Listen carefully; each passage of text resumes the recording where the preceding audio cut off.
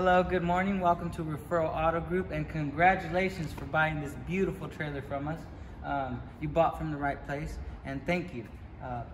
This front cap is really beautiful on your Durango. You got some nice LED strips there. I'm gonna go through your whole trailer. My name is Felipe. Nice to meet you. Like I said, you got a real nice package here. So we'll start in the front, we'll go around the outside, and then we'll jump inside. If there's any questions I don't answer throughout this walkthrough, go ahead and write those down and we'll get some good answers for you. I'll find the good answer if I can't answer it myself here. So right this way. Nice size front compartment there. You're gonna be able to store some stuff in, whatever you would like. Possibly even a generator if that's something you were interested in. But you do have solar on board, converter, a lot of good stuff going for you here. You can download an app on your phone that'll let you control a lot of the systems that are on this trailer. It's really impressive as well. So right this way. You have auto level on this Durango.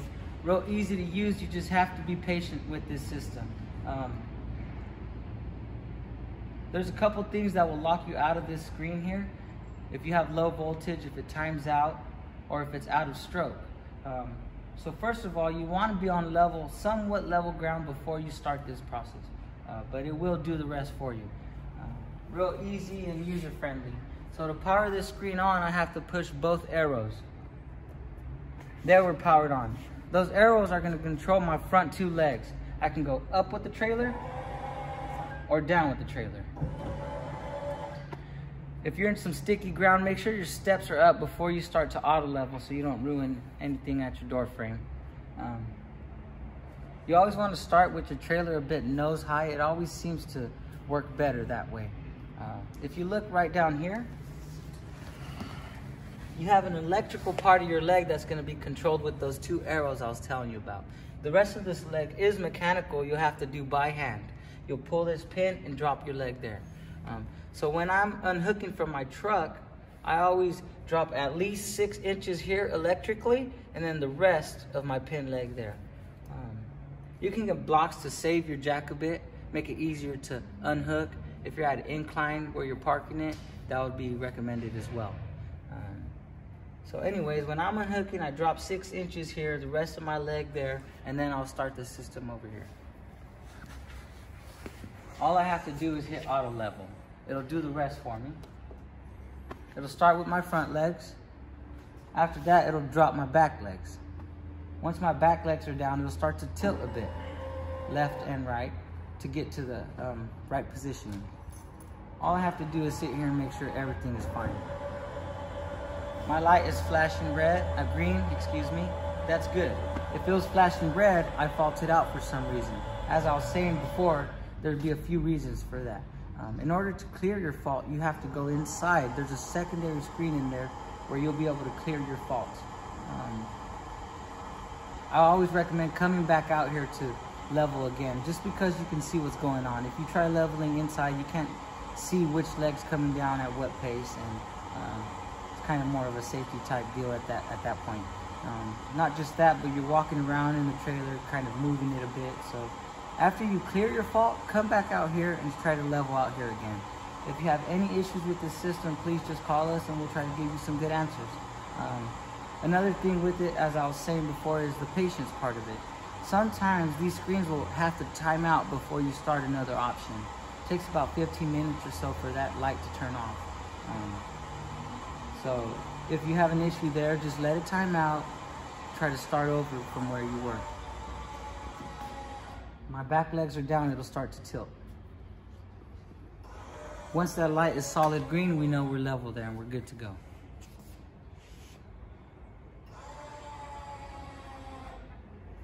In this compartment here, you'll have some more instructions, somewhat like what I told you now, about your auto level here. Right here you have 2 7-gallon tanks, both full for you. Ready to use. Your trailer's been leak tested. Everything on this trailer's been tested. I spent a lot of time with this trailer. If there's any issues you find, please let us know, but you're in great shape here. This arrow here is indicating which tank I'm using. I always recommend using 1 tank at a time so we don't run completely out. So I'll use this tank. If I run out, I can switch this over and start using this tank. It'll give me a day or two to fill the other one up. It will switch over automatically if you had them both open, but like I said, I like using one at a time there. Right over here, you have a pass-through compartment, real nice size. You'll be able to store a lot of good stuff in there. You also have your water fill station and a couple other options in here as well. So my light is solid green here. I know I'm level. We're good to go there. Everything's working fine. Now I'm ready to hook up my truck. I want my back legs up. There's a button here that says hitch height. If I hit that button, my back legs will come up and my front will adjust somewhat to where my truck should be. After the trailer hooks up to your truck, it'll be more adjusted. I still wouldn't recommend trusting it all the way. I would recommend looking at the hitch before you're completely hooked up there. Anyways, hitch height will bring my back legs up. Once I'm locked onto my truck and I know it's secure, I can hit retract all and I won't have to hold anything. All my jacks will come up completely. Except for the manual part, which you'll have to do yourself. You have to pull the pin and pick the rest of your leg up.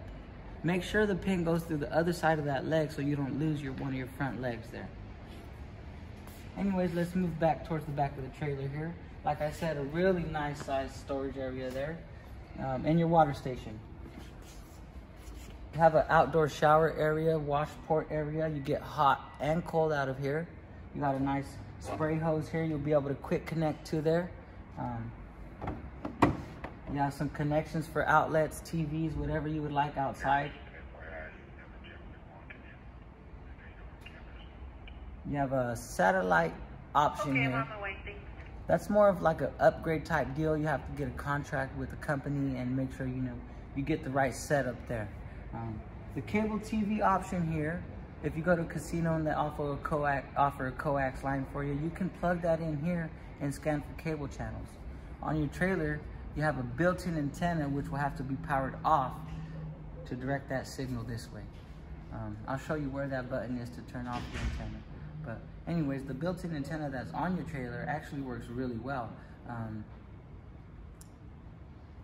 You'll have to, once you get to your campsite, you'll have to scan for channels on the TV, and it'll find any channels that are local there. It's a real nice setup. You don't have to crank anything. Right here's our water fill station here. So we have a bunch of instructions which will make it easy for us. We have two valves, valve A and valve B. So city water is the first one here. That's constant water to my faucets. It bypasses my water pump and my fresh tank. You want to regulate the pressure going into these trailers. Too much pressure will damage your water lines. So we do recommend water pressure regulators. And your inlet is here. All clean water going in here that you're using for your trailer. That's your inlet. So I hook my water hose up there, open it, and go to my city water option. Both these valves are off in that case. I'm not using my water pump. Constant water to my faucet. Great pressure, not too much. You don't want to damage it. Keep your faucet on, you're good to go there. When I go to dry camp, I use the same inlet, but I have to fill the tank first. I have to make sure that A is on and B is off. Now I'm filling my fresh tank. It'll show you your levels inside, or you can download an app where you can control most of your trailer on. And you would be able to see on that as well. So when I'm on my pressure fill option, I have B off and A on. I'm filling the tank up. Once my tank is full, I'll have to turn my faucet off, unhook my hose, and then change it to dry camp. If I don't, my water won't come out, and that'll happen a couple times. You just come out here and kind of adjust those knobs there. So I'll have to go to dry camp here, A off and B on. Now I'm able to use my water pump and the water inside that's with my fresh tank. Besides that, guys, you can stick your hoses up through the bottom here and lock your storage door still. You have a black tank flush here that's going to clean the inside of your body waste tank. So what I would do is I would drain my black tank first, put a hose in here to flush the inside of that better. Make sure your gray handle is closed so that you don't mix those waters there. Once that's all flushed out, I'll pull my gray handle and drain my sinks and showers at that point. Get a little bit more water through your sewage hoses. Right here you have a nice exterior light. You're already pre-wired and installed the 3-camera setup with the 7-inch monitor. Real nice setup there. This is your left camera here. Right down here is your sewer outlet connection. You'll be able to put your sewer hose there and drain everything. You have 2 handles down here, gray and black. Black is body waste, gray is sinks and showers. Your tires are all torqued, they're nice and tight for you. They're filled with nitrogen, so they won't expand with heat or sunlight. They're really pretty as well. I like those wheels. Right over here, this is the outside of your fridge here. Your fridge has an automatic setting, so it will work off of electricity or gas. Right now it's on. Right now it's on propane, so we know that's working well and it should be cold for us. You don't have to do much here besides service. Make sure it's clean from debris. Make sure it's dust free. If you have issues with bugs, you can screen it, but until then, you know, just make sure you're clean there. Right this way. So these are my back legs. Those are down. Those are nice and strong. Those are supporting our trailer, so we're not moving left and right there. This is the outside of my furnace here. That's going to be blowing hot air from the heater. That vent there, that'll be a vent for your stove. Real nice. That's your backup camera there. That's going to be your rear one. You have a walkable roof. You can get up there, blow the top of your slides, blow the top of your awning. Make sure everything's clean up there. Wipe down your solar panel if you need. Make sure your roof is in good shape. We do recommend upkeeping that. But yeah, it's just a nice thing to have a ladder to be able to get up there and kind of service your own stuff and make sure it's nice and clean. Right here you have a tow package as well. Real nice tow package, 3,000 pound tow rating. So you'll be able to hook whatever you would like there. I would probably put a kayak rack. That looks fun and sounds fun. But yeah, that's a real nice setup there.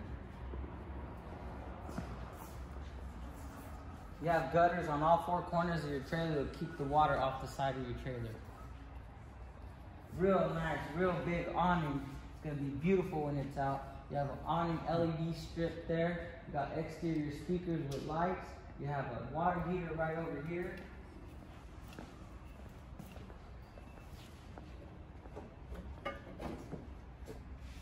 Your water heater, same thing, just make sure it's clean. You have an anode rod here that's gonna collect calcium from your hot water. After a lot of hot water usage, that'll start to corrode. Instead of your water heater corroding, that rod corrodes. After about a year or so, if you're using a lot of hot water, you're gonna wanna replace that. You have an electric option on your water heater, so you could save gas if you're at a full hookup. You have a switch here. You don't have to worry about turning that off. You could turn it off inside or on your phone if you got the app.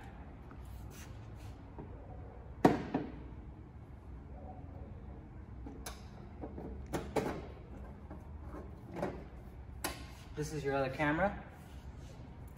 7-inch monitor. You have a suction cup and a stand. It's pretty cool. So what you'll have to do for that is you'll have to plug it into your 12-volt that's in your truck and turn your headlights on manually. Once that's on, it'll turn that screen on for you. Real nice setup. You'll be able to see 1 camera or all 3. I believe you can hear from that as well. So if someone's back there, they can kind of guide you a little more. We're gonna beef up your table and make sure that's nice and sturdy for you. Make sure it supports you guys because it is a little bit flimsy, and we wanna make sure you're well taken care of. So we're gonna set that up for you today. You have an easy start on 1 AC, which is gonna help you start your AC a lot easier. If you're maybe off of a 30 amp service and you wanna start that, or a generator, it's gonna make it a lot easier to be able to start your main AC without any issues there. At that point, I would recommend as well a surge protector, just to protect all your electrical appliances from any outages or shortages or bad connections. Other side of your storage, you have your converter here. So what you'll be able to do with that is it actually turns your battery power into outlet power. I believe that turns on your TV possibly. and some of your outlets there inside the trailer. You're gonna have a password and code right down here on the sticker for that app to download, or you'll have it throughout your manuals. You'll have manuals for everything on the trailer here, as well as Tony's video, which is quite descriptive on the specs of this trailer, how much it weighs, what type of axles it has, the auto leveling system, the brands, and everything like that. So I think you guys are in good shape here with us. More connections there for a TV outlet, as well as right here. A lot of good stuff going for you guys. Right in here you have a complimentary interstate 12-volt deep cycle battery already installed for you. If you want, you could install a secondary battery, which I would recommend personally if I had a trailer here. Right down here, excuse me, you have low point drains. These are going to drain your water lines. It's hot and cold. It's a 30-second drain or so. That's just to keep your lines kind of drained, no stagnant water sitting in your lines.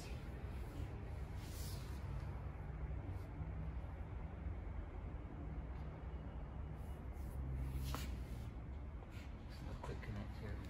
Right here. Okay, so I was looking for this. You have a propane quick connect right down here. You could quick connect a low pressure grill, some sort, whatever you would like. Make sure it's low pressure. Open that valve and you could grill off of your front tanks. Awesome feature there.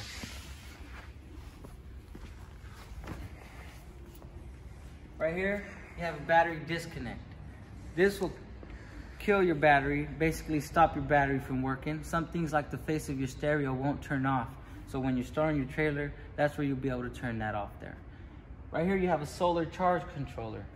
It keeps your battery at the optimal level. That thing is so awesome. It doesn't overcharge or undercharge your battery. It's the best setup for you in this case. It works with the battery, so even if your battery is disconnected, it'll still trickle charge that battery and keep it where it needs to be. Sometimes when you're on your 50 amp connection, it overcharges the battery. In this case, you're gonna be fine here. Awesome setup, one of my favorite setups there. You don't have to touch anything on that controller. It basically does its own thing. It'll show you where your battery is at, how much volts you're getting in, how much percent they're charged, all that good stuff. I've asked a few times and the same answer every time. Don't touch it, let it do its thing. If you see it's not charging your batteries, then kind of address it at that point.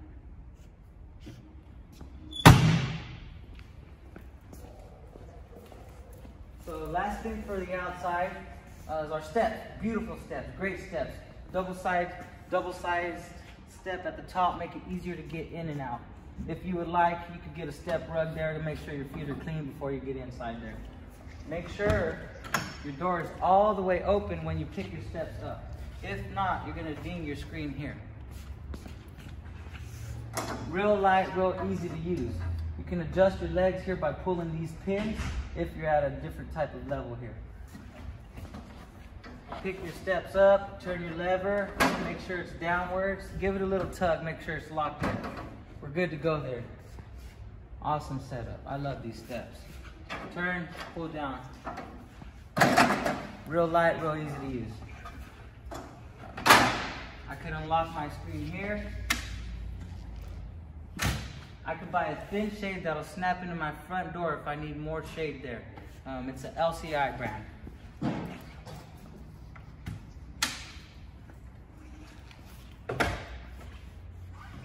You have a leash holder / bottle opener for your Cokes. Right inside. Right after you.